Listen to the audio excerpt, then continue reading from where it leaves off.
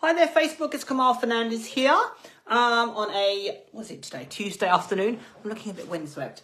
I have been out with the dogs this afternoon, and done a lesson, done some bits online. So a productive day. And thank you very much for those of you that sort of shared comments and obviously the conversation that I had, or the live that I did yesterday talking about confidence and how it can impact your dogs that have reactivity issues. Really resonated with a lot of people. So on that theme, I'm going to talk about the next part of the human realm. I'm just going to adjust the camera there. There we go. Start that again. The next topic, or the next heading, or the next consistent mental health challenge that I see a lot in clients and therefore their dogs, that definitely is something that can contribute to reactive behaviour. So yesterday I talked about confidence, the importance about protecting your confidence, nurturing your confidence, building your own confidence, never mind the dog, but building your own confidence, being aware of investing in that confidence bucket by thinking about how you see your dog, how you phrase yourself, how the terms and labels that you attach to your dog and the terms and labels that you attach to yourself. Thinking about surrounding yourself with people that can lift you up. That's enough now. And also thinking about investing in your own confidence. I talked about that at great length yesterday. So today I'm going to talk about the next common cause of reactive behaviour for both dogs and people, and that's anxiety.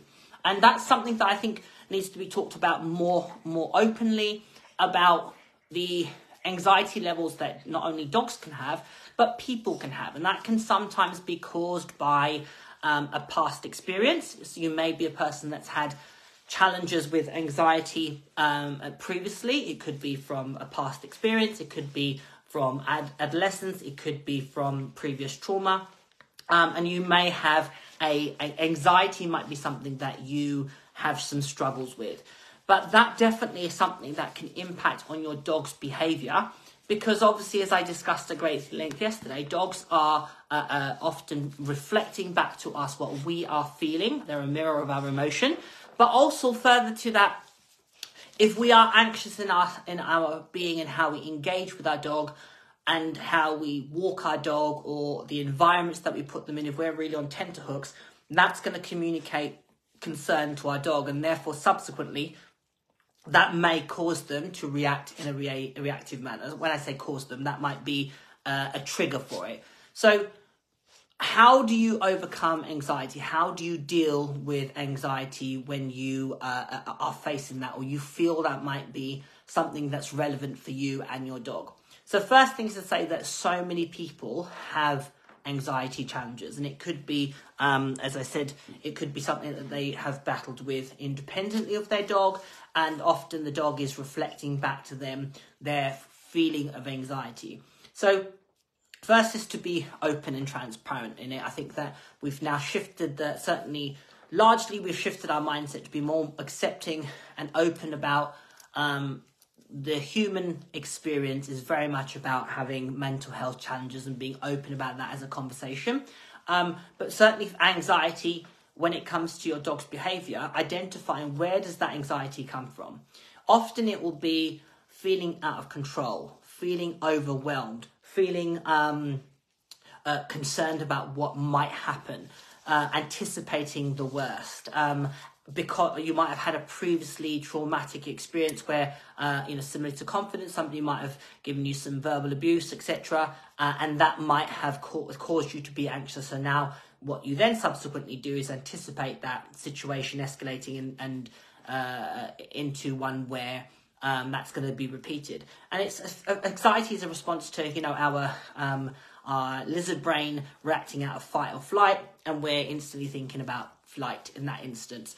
So there's things that you can do to combat anxiety. First off is to make sure that, again, self-care is self-love. So making sure that you are looking after yourself, and also thinking about how you're going to deal with those situations. Okay, so if the dog's behavior is making you anxious, think about what the core root of that might be. Is it that you feel your dog, you can have that, lacks control, or you lack control, careful, you lack control of the dog? So how can we help that not be an issue?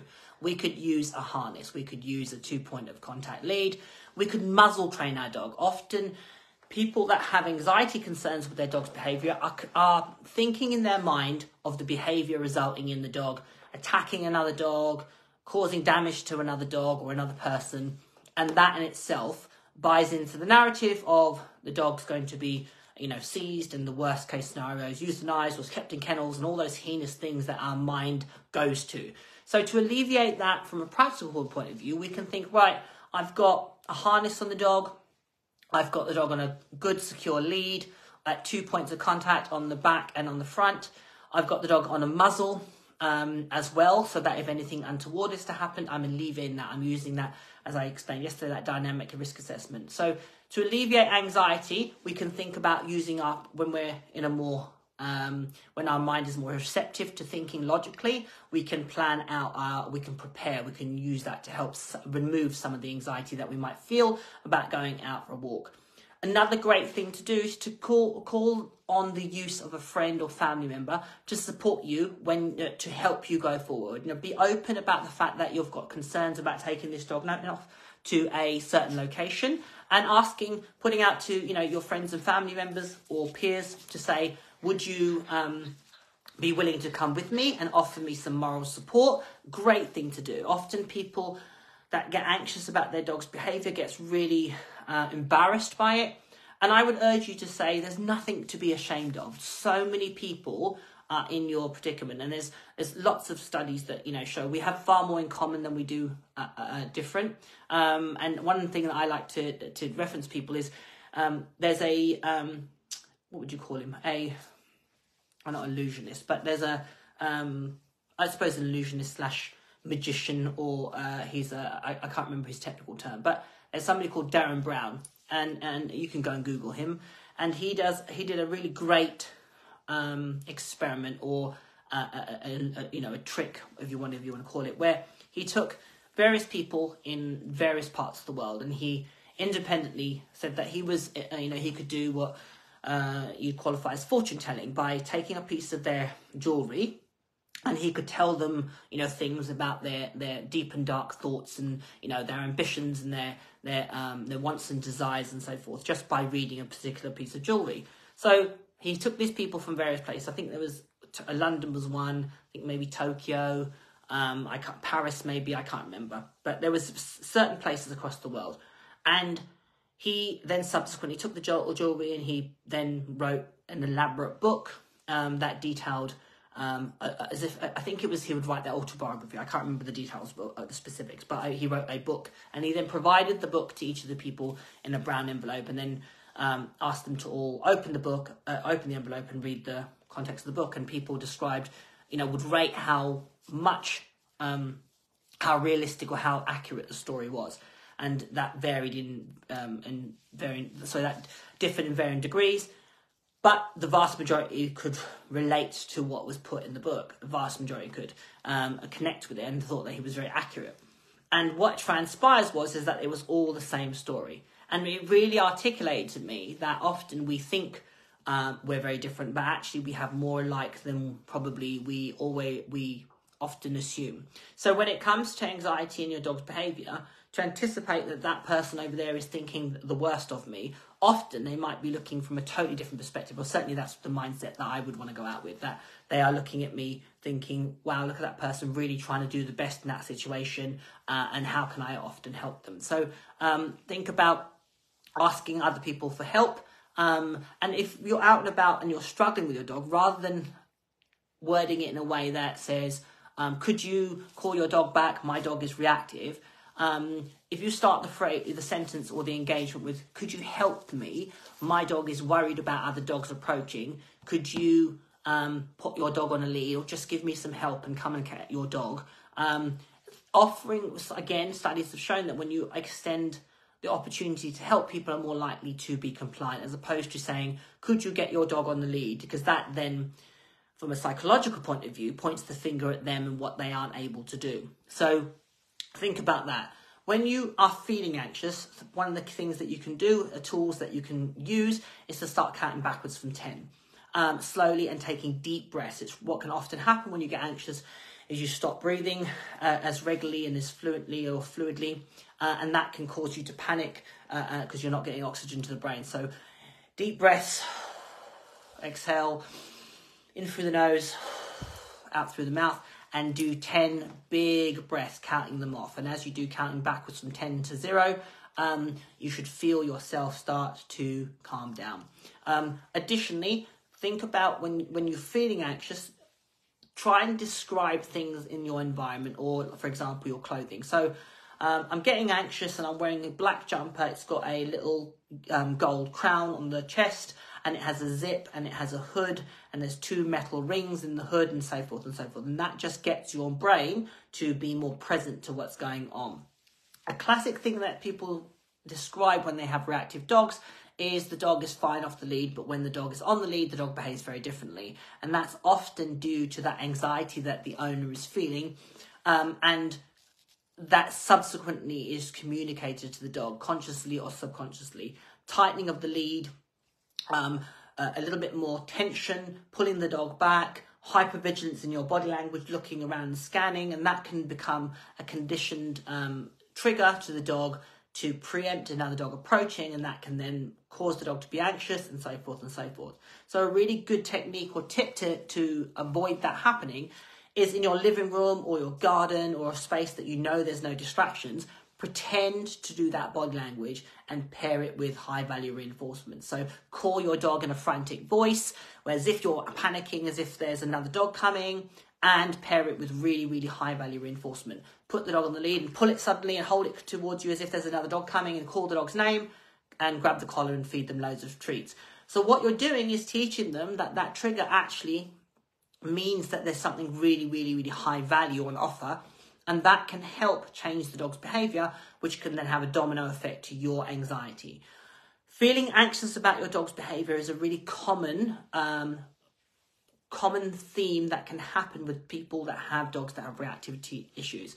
And it can stem from, as I said, they may have previously had anxiety challenges, and they might feel anxious themselves. It might stem from, as I said, past experience, previous relationships, previous dog ownership, and it's very important to be aware of that and talk openly about the way in which you feel, and also to journal is a great thing to put some of those thoughts down on paper, so that way, and just expressing it with people that you feel safe with to talk about, so that you can say, do you know what, my dog's really making me feel anxious when I take him out. I'm always dreading and seeing another dog, because you're gonna, and if you're in the right community and you have the right people, they can help you and allow you the space to get that stuff off your chest and then think about moving forward. I always urge people to not hold on to an experience that they've had with their dog, and to move forward. And that sometimes takes more work than often is credited. And it's really important that as a community we are patient with people that have reactive dogs, so that we can be compassionate and kind to them, and help them overcome their struggles, because that's going to benefit us all. So really, for me, one of the things that we can do as people that don't necessarily have dogs with reactivity challenges is be understanding.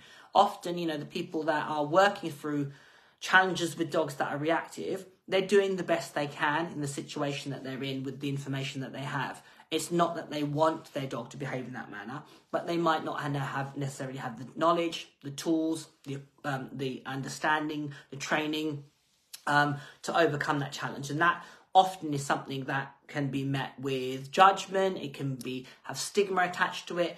And as a collective, we need to be mindful of how we respond to people who have dogs that have some behavioural challenges. And that's both in person and certainly on social media and online. We need to be mindful. Often, there was recently an incident of a dog at an agility show. I don't know the details, to be truthful, but the dog bit a judge in the ring, and obviously that was a huge discussion on Facebook and social media. And we need to be mindful that our judgments, if we don't know the scenario, or we're entitled to have an opinion, but offering that from a place of judgment is not going to help any of us move forward, and that will only contribute to the greater anxiety that a lot of people feel. And when they go, if you've got a dog that behaves even mildly inappropriately in comparison to a dog that's more extreme, they're going to go with a level of anxiety, or they're going to have a level of anxiety because of, what they read on Facebook last week about the such and such dog, etc. So we all have a collective responsibility to be kind to others and think about, how we phrase things, how we, have the discussion. We all are going to be defensive of our dog's behaviour. And certainly if I felt, a dog was,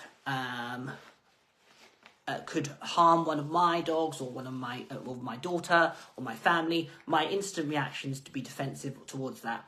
But often when we simmer it down and we take a more logical perspective, we realise that the person probably needs more support rather than judgment and thrown to the wolves, so to speak. So think about that. We all need to be kinder to people and in general. So certainly anxiety is something that can definitely contribute to the dog's level of anxiety. And it isn't to say that the person is at fault. It's saying, how do we help this person feel less anxious about the situation? So as a collective, we can all be kinder and more compassionate and understanding.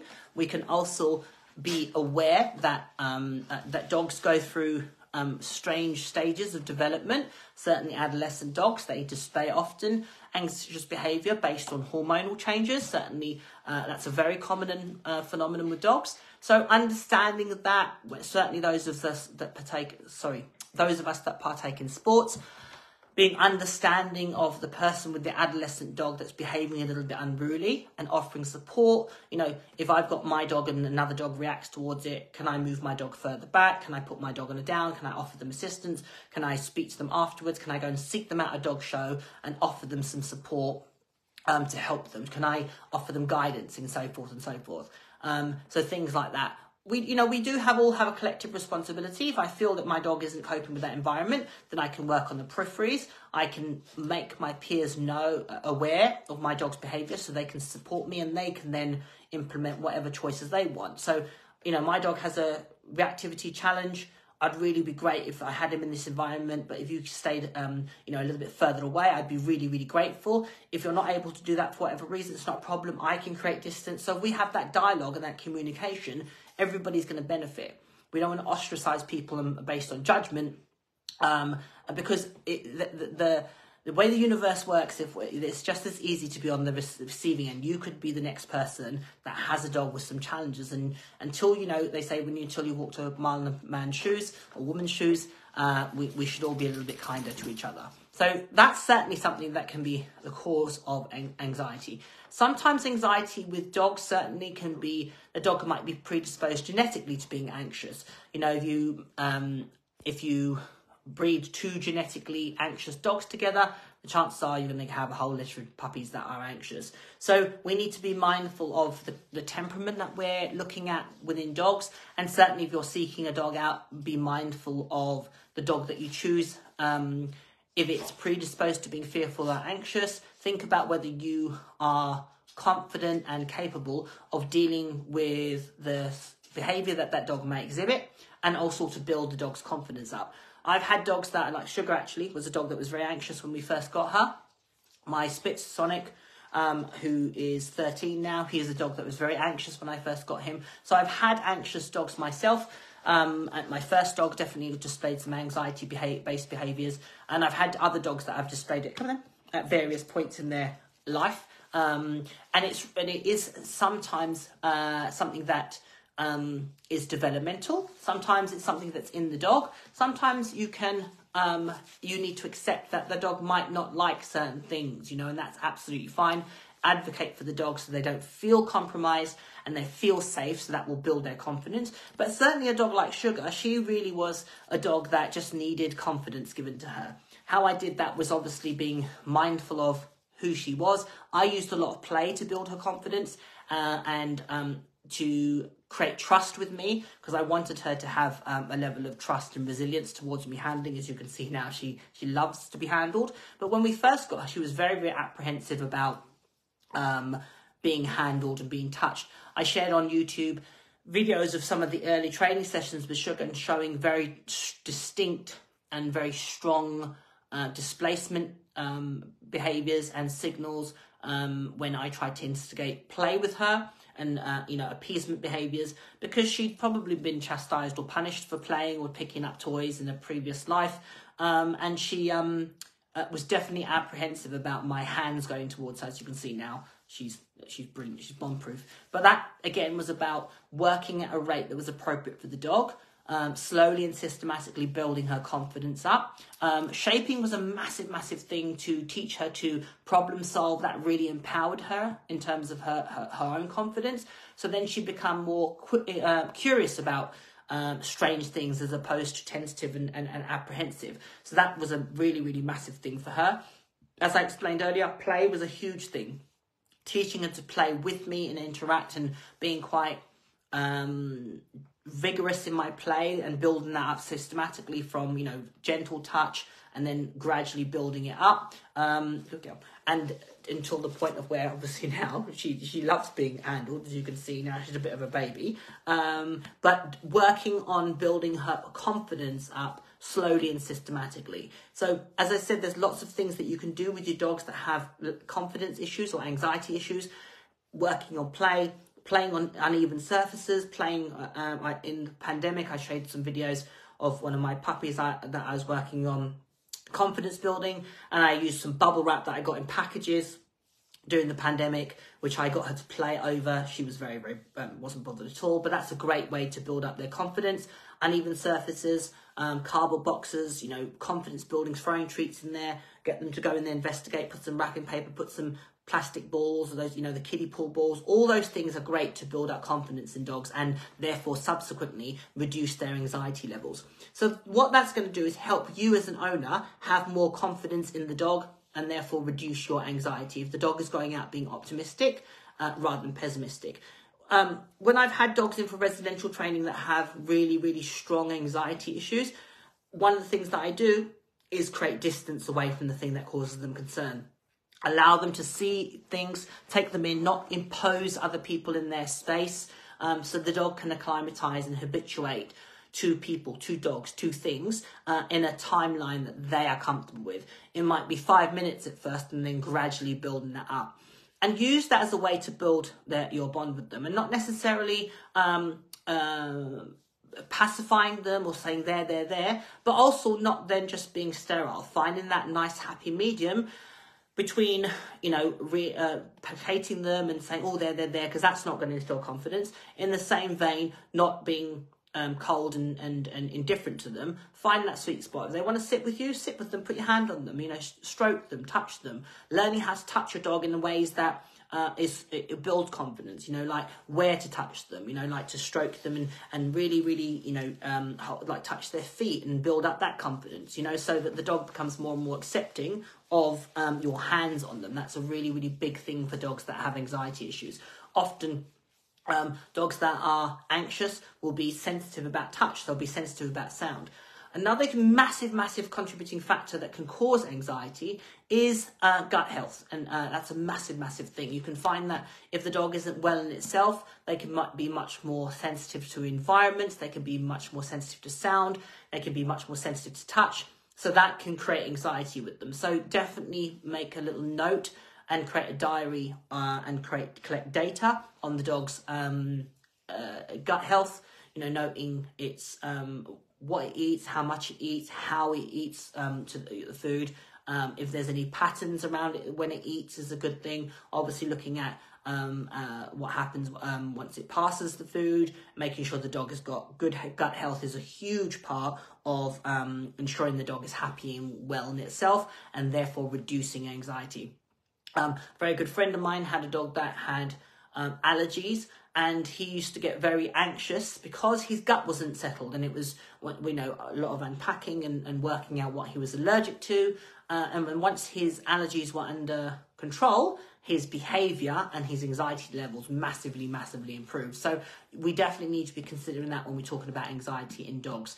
So anxiety as a whole is something that can definitely be the undercurrent for reactivity, whether it be the owner's anxiety levels about the dog's behavior or the anxiety in general. That can definitely be transmitted to the dog. So it's really important that we work on our own confidence.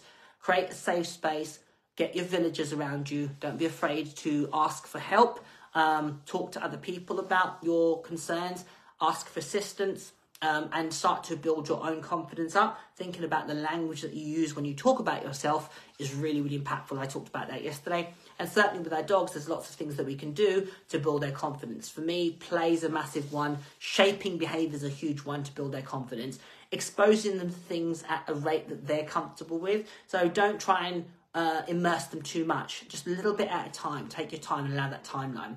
So just some musings there, everybody, about the human entity of reactive behaviour and how we can help owners and to overcome reactivity and to build their own confidence up when it comes to dealing with their dogs that have reactivity issues, and also identifying if their own anxiety could be the undercurrent for the dog's anxiety, and also if we can help ourselves, we can help the dog. Often, as I said yesterday, people that have anxiety struggles or confidence struggles, they won't necessarily do it to help themselves, but if they can find a motivator big enough, i.e. the dog and the dog's well-being, they can find the strength within themselves to overcome those challenges. So just some musings there, guys. As I said, the doors to relabelling reactivity is currently open, where you can be privy to conversations like this and lots of other information about how to overcome your reactivity challenges, where you have me, my relabelling reactivity team at your disposal, and are able to post videos and feedback, or just to vent and share your journey of overcoming reactivity. If it's something that you feel will appeal to you, feel free to reach out to me, or send me an email. I can certainly give you some guidance, or send me a PM and I can certainly give you some support. You'll have 12 months access, hundreds of videos on various aspects relating to reactivity, core skills, overcoming reactivity, enrichment for your dogs, things that you can do with them, a whole plethora of information. So yeah, if you want to be part of that community, sign up now. The doors are currently open for the VIP section, and I look forward to having you there. So I don't know if there's any questions from anybody on anxiety relating to that are relating to yeah, absolutely, Lizzo. So in my experience, again, and again, I think they've done studies on it to show that when we ask the person for help, as opposed to highlighting to them, oh, you have no control on your dog, that makes them defensive. It's like we're accusing them. You know, the truth be told is that they probably don't have control over their dog, and they probably can't get the dog back with best intentions. But if you ask them for help, most people are programmed to respond to that in a positive way. So think about that as a way to avoid the situation escalating. Sounds silly, but how can I tell if my dog is anxious? He's not carrying the corner. He's up for trying anything. He does have a very short attention span. He's highly reactive, but I'm not sure what anxious looks like. Well, that's a really good point. So anxiety doesn't always manifest itself as the dog that cowers in the corner. A dog that's hyperactive, that again has low levels of focus, that could be anxiety. A dog that's really heavy panting, frantic in their movement, that could be anxious. So you're definitely looking at the dog's behaviour holistically, and thinking about the dog's the relationship that we have with the dog beyond just the confines of that one situation. So, you know, how does the dog respond when you call it? How does the dog respond in the home? What is the dog like? Does the dog settle? Does the dog have a good recall? Does the dog have good understanding of core behaviours? Sit down and come when called. Is the dog confident in general? And so forth and so forth. Really good ways to help you identify if the dog is anxious, or whether the dog is just needs more education. Yeah, so hopefully that's helped you answer that one. Anybody else got any questions?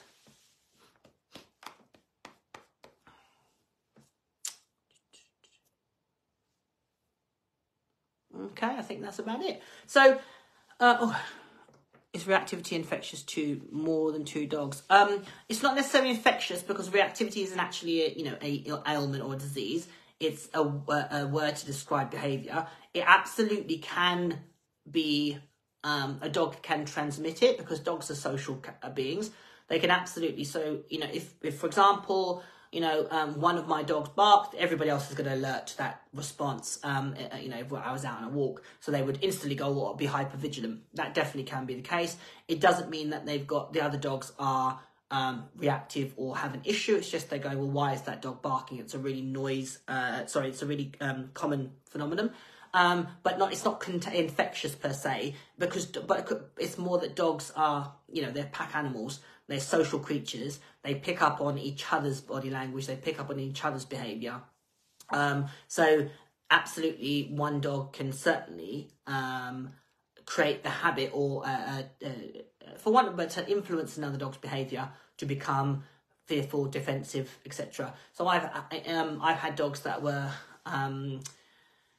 scared of fireworks, and one dog definitely caused my other dogs to respond out of fear to fireworks, and when he passed away, the other dogs stopped doing it. So it wasn't necessarily that the other dogs were concerned about the fireworks itself, they were more concerned about that dog's behaviour and how he was responding. Is noise sensitivity anxiety? Not necessarily, but it well could be. So if a dog can be noise sensitive, but it doesn't necessarily mean they're anxious as themselves. You know, Super is a dog that's definitely, he would be aware of gunshot, but he's a dog that competes in working trials, and one of the elements is the gun test, and he can, you know, remain in position while the gun goes off. He doesn't particularly like it, but he goes, okay, fine, I'm going to, you know, stay here because I know that in a second I'm going to get high value reinforcement. So I wouldn't describe as a noise, I would say he's noise sensitive. I would say he's noise sensitive. He's more noise aware, but I wouldn't say he was an anxious dog. So the two things aren't necessarily related, but often you could find dogs that are anxious can have noise sensitivity or environmental sensitivity. Thank you. He's perfect at home, sleeps 18 hours plus a day, learns new skills at home, finds outside world overstimulated, finds it hard to transfer skills to our house. So I guess he's anxious outside but not at home. Yeah, and that could also be, you know, how consistent you are with outside the home. You know, do you have the same rules? Do you have the same response from him? Is the dog as responsive outside? It's just a change of environment. So if the dog is struggling in a new environment, it doesn't necessarily mean that the dog has reactivity issues. It could be an understanding and education issue. So can the dog do it in the front garden, the back garden, the bedroom, upstairs, downstairs, and so forth? Can I now take it to his new location and generalise that behaviour? So yeah, just some things to think about. Okay, I do have to do the school run, so I'm going to cut this off a bit short. If you do, or certainly pause for questions. If you do have any more questions, by all means post them and I'll pick them up later on. Oh, I'll do this one. Low drive border collie becomes very distracted and wild-eyed if a dog is retrieving or doing articles in the next ring. Do you classify this as anxiety or just sensitivity to movement, or do you just keep working on attention to owner or correct? So I definitely wouldn't correct the dog.